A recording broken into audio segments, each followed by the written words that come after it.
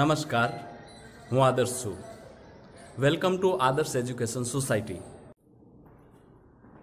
Welcome students to 6th part of 13th chapter Fun with Magnet of 6th Science. In the last part, we discussed about the poles of the magnet, in which we did an activity also, iron filling sticking to a bar magnet. We used iron fillings and the bar magnet, and we come to know that the iron fillings were sticking in the bar magnet at the two ends of the bar magnet. And from that we can say that poles of a bar magnet said to be near these ends, means near the end of the bar magnet, where the strong magnetic field is available. And we can say in another way that at the end of the bar magnet strong magnetic field is available, and that is what we say a pole of a magnet. Then in this part, let's discuss finding directions, which is available on the page number 129. Open your textbook, page number 129, and let's go for finding directions. Magnets were known to people from ancient times. We come to know that magnets were known to people from ancient times, many years before. Many properties of magnet were also known to them. As they know the magnet, then the many property of the magnet also they know. You might have read many interesting stories about the use of magnets. One such story is about an emperor in China. See, there are many stories about magnets, but one such story is there about the king of China named Huang Ti. It is said that he had a chariot with a statue of a lady that could rotate in any direction. That king was holding a chariot with a statue of a lady which could rotate in any direction. The statue of lady on the chariot can rotate in any direction. It had an extended arm as if it was showing the way. It has an extended arm, something like this, as it's showing the way. You can see figure 13.8. There is a chariot, there is a statue of lady, and showing the way, something like that, extended hand. The statue had an interesting property. Now the story actually is about the statue. It has an interesting property. It would rest in such a position that its extended arm always pointed towards south. Okay, see, let it be the chariot is going in any direction, chariot is standing in any direction, but the statue has one important property, that the extended arm always pointed towards south. By looking at the extended arm of the statue, the emperor was able to locate direction when he went to new place on his chariot. See, statue was showing always south direction, so wherever the emperor goes to anywhere, any place, then with the help of that direction, that statue, he come to know where he has to go back to his home. So the emperor was able to locate direction when he went to new places on his chariot. Let us make such direction finder for ourselves. So there is activity 5 is there. The aim of the activity to show the magnets always come to rest in same direction. Now see, there is some connection between this activity and the statue of the chariot. You will come to know why that statue was standing or showing south direction only. You will come to know after this activity. That is why this activity is very important. Okay, so activity 5, for what? To show the magnets always come to rest in same direction. Okay, now what to do for that? Take a bar magnet, put a mark on one of its end for identification.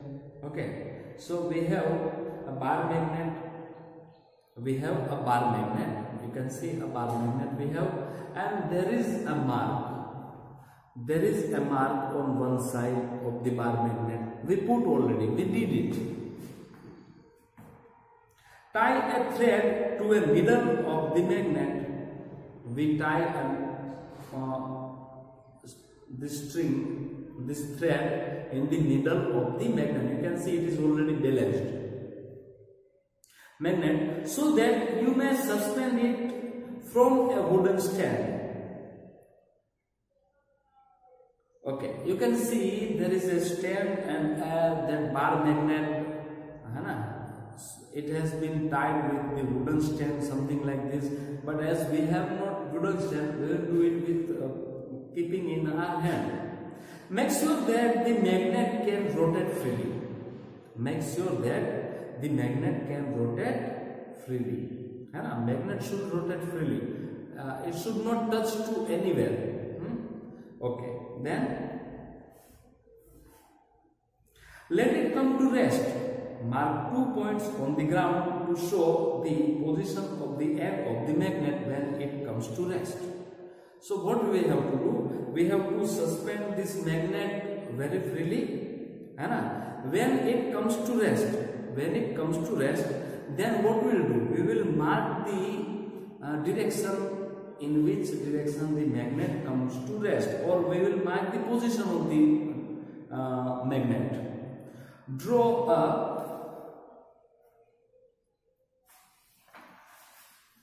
line joining 2 points. So we have to point out 2 ends, and then we have to join those 2 points. This line shows the direction in which the magnet was pointing in its position of rest. So if we will mark these 2 ends, isn't it, on the floor, and if we draw the line, then what will happen? That line will show us that in which direction the magnet come to rest. Now rotate magnet by gently pushing one end in any direction and let it come to rest again. Mark the position of the 2 ends in the position of rest. Does the magnet now point in a different direction? Rotate the magnet in another direction and not the final direction. Okay, now, so we have to go for this activity 2 to 3 times and we'll see whether the magnet come to rest in the same direction or not, isn't it? So let's go for that. See, this is the magnet. Okay, now suppose the magnet is there, and let me keep this string in the middle. Okay, now see, magnet is rotating very freely, you can see, isn't it? So let it come to rest, and so that we can see the direction. Okay, as it is moving very fast, it will take time. That is why what I am doing, I am okay, so that it can come to rest.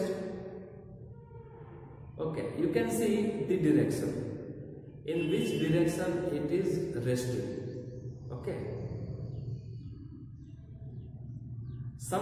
the direction something like this, this direction.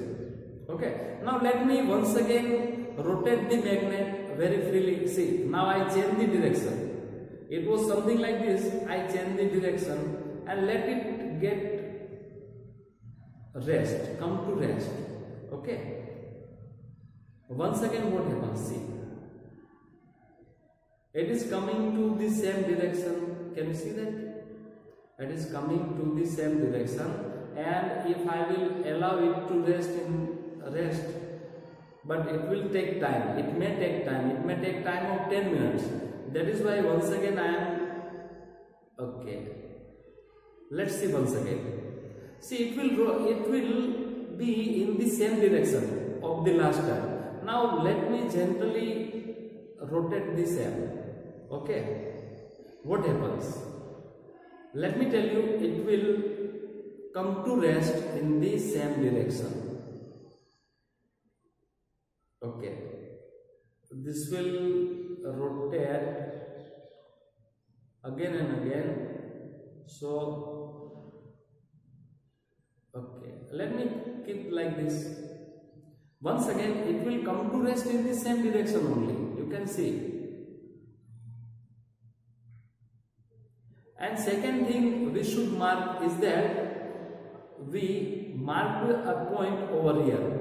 Every time this dot was in the same direction,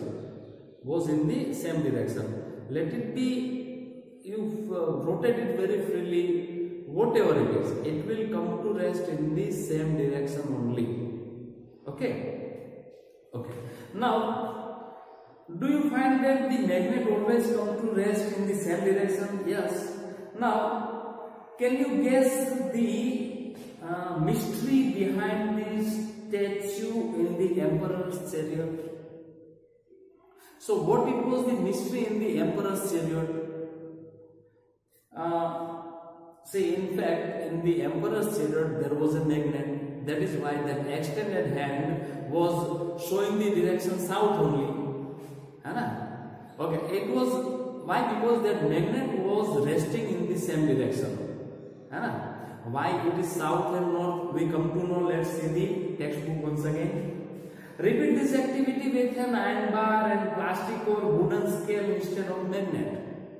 Now what you will do? You will repeat this activity with iron bar, simple iron bar, or wood or the plastic scale. Do not use light objects for this activity and avoid doing it where there are current affairs. Okay, two things you have to keep in your mind. Do not take any light object.